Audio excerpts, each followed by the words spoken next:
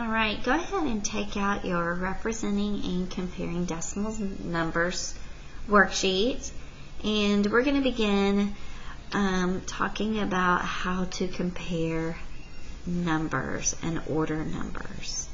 So join with me in writing these two values. Over here we have 1 and 3/10. Looks like my pen is not working. There we go. And on the other side we have 1 and 4/10. Alright.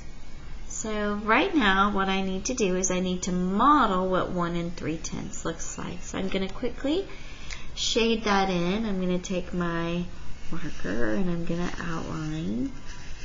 So there's 1. And I'm going to quickly just shade that in.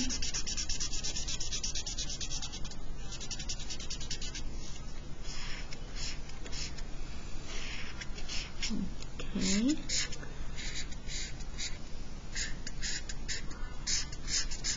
So there's 1. And then I need to go ahead and shade in 3/10 more. So when I look at this model, I see that I have 1, 2, 3, 4, 5, 6, 7, 8, 9, 10 equal pieces, and I need 3 of those tenths. I'm going to shade that in quickly. So there's 1/10, 2/10, and 3/10 right there. Now what I'm going to do is I'm going to go ahead and take my pen and I'm going to go ahead and call this 1. This is my whole number 1. It gets to stand all by itself. And then I have 1/10, 1/10, and 1/10. So that's 3/10 all together. Now I'm going to go over to model 2 and I'm going to represent 1 and 4/10. So again, I'm going to go ahead and outline my hole. So there's my hole. And I'm going to just quickly shade that in.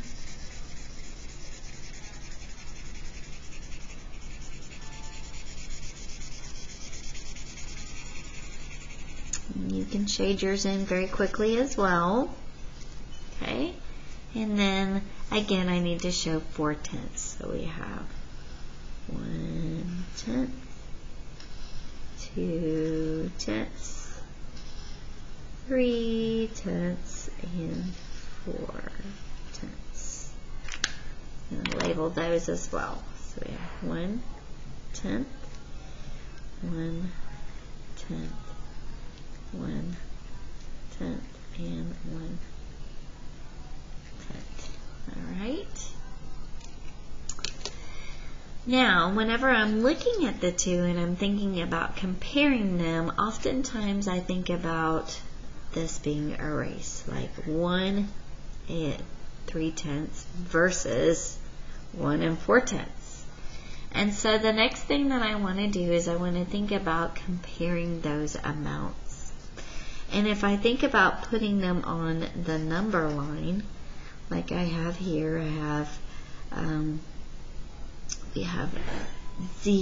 we're going to go ahead and call this 1 on our number line.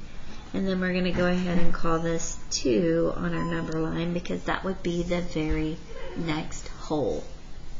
And when I think about what is between 1 and 2, I can think about that being half. 1 and 1/2. So I'm going to call this 1 and 5/10 right here. And now I'm going to think about where 1 and 3/10 would be. So 1 and 3/10 would be about right here, and 1 and 4/10 would be about right here. So I can see that 1 and 4/10 is larger than 1 and 3/10. Alright. And let me just kind of clear that up. There we go.